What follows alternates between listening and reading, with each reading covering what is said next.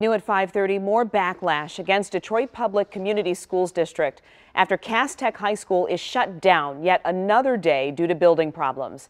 Investigator Simon Shaquette shows us what's keeping kids out of class and why the superintendent is away during the crisis.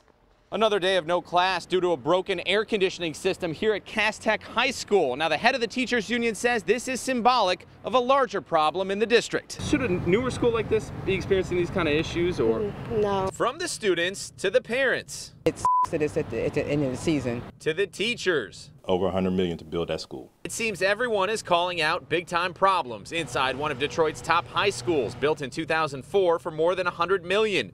Closed now for 4 straight days. Cass Tech's AC and flooding issues have some steaming mad. We want kids to be in school learning. We want to be teachers. We want to be instructing students. And also, right now, it's testing season. And so this is going to put us behind with our testing. Also in bad shape, Palmer Park Preparatory Academy, battling mold issues and a roof replacement. Their elementary and middle school aged kids are temporarily learning elsewhere.